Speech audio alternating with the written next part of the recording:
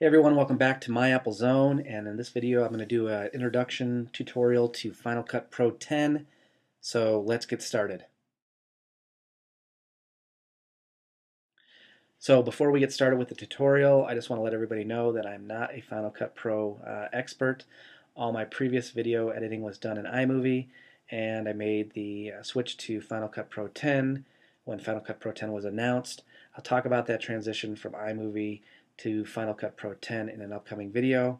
I'll also talk about the pros and cons of Final Cut Pro 10 and whether or not you should consider purchasing Final Cut Pro 10 in an upcoming video. But in this video, I just wanted to keep it really simple. I wanted to show you the basic layout of Final Cut Pro 10, some of the features of Final Cut Pro 10, and how to create a new project. So let's go ahead and start with the tutorial. So let's go ahead and look at the layout and the user interface of Final Cut Pro 10. Over here you have your events library and your events browser. I know what you're thinking, this looks a lot like iMovie, but this is your events library and your events browser. I have two clips in this event. I've got this clip right here and this one right here. You can set your in and out points by clicking on the clip and then dragging the in and out points to wherever you want, just like that. And then you can either drag the clip down to the timeline or you can use these insert buttons down here. I'll talk more about these buttons in just a second. So this is your events library and your events browser. Over here we have the video canvas where you can scrub through and see the video in your clip in your events browser, or you can come down to the timeline and scrub through the video just by moving your mouse back and forth. So that's the video canvas over here. And then of course down here we have the timeline where you do your precise editing and insertion of your clips into your project. Okay, the first thing I'm going to do is create a new project. One thing that you want to remember when creating a new project are the custom settings right here. Normally some of these settings are set to default settings, like the audio channels are normally defaulted to surround. And you want to make sure that the default is set to stereo, especially if you're uploading to YouTube. If you have surround sound set for the audio channels, when you upload your video to YouTube, the audio will be distorted. So just remember to select the custom settings and make sure you select the audio channels to stereo. I'm going to call this Final Cut Pro 10 Test. And I'm also going to create a new event. I'm also going to call that Final Cut Pro 10 Test. So you can either import media files directly from your hard drive, or you can input video from your camera. I'm going to go ahead and select a file from my hard drive.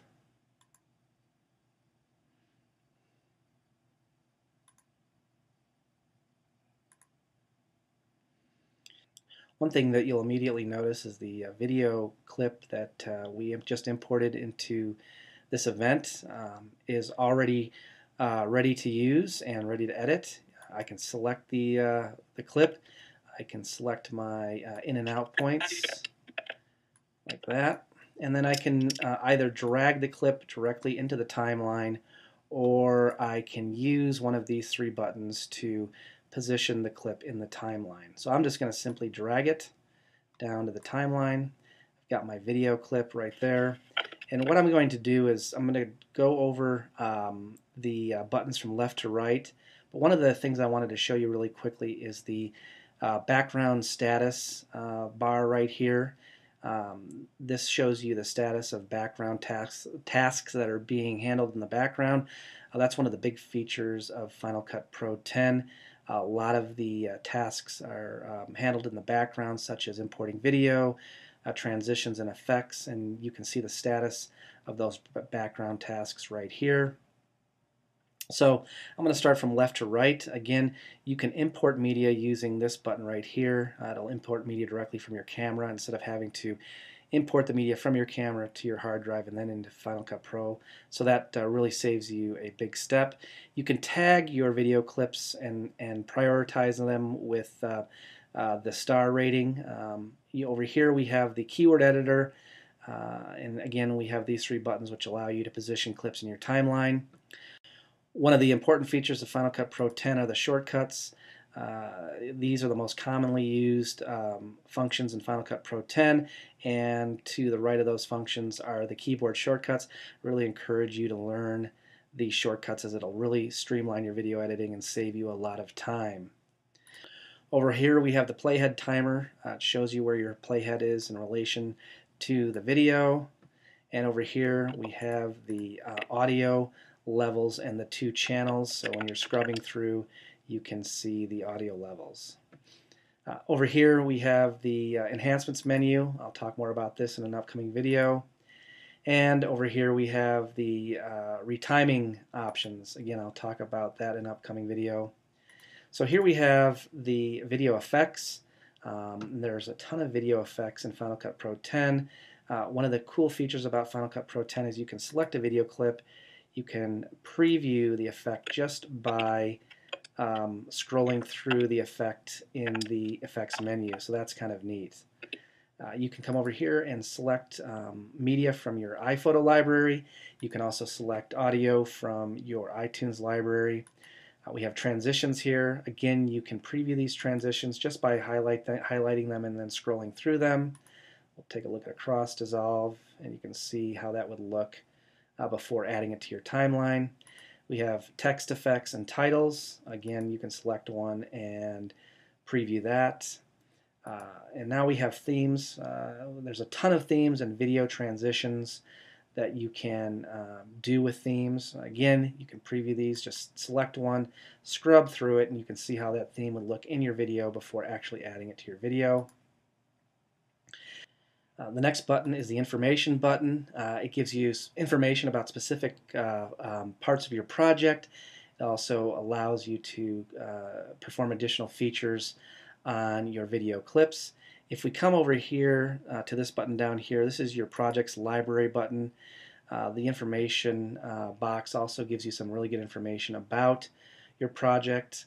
And one key important button is the modify project's properties button. You'll need to remember this button if you want to make changes to your project after you've created your project. For example, if you want to change the name of the project, you can quickly do that by clicking that button. You can change the video properties.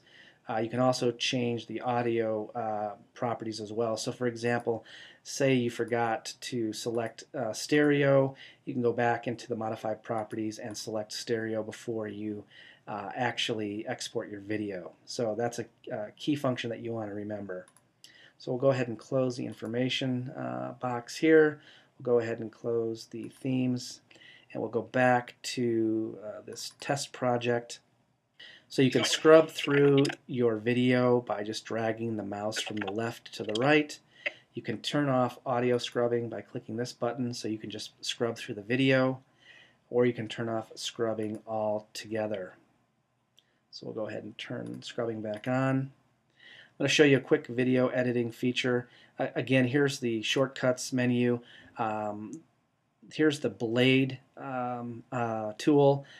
You can select it from the drop-down menu, or you can just simply select the B key, and now you have the blade tool, which looks like a razor.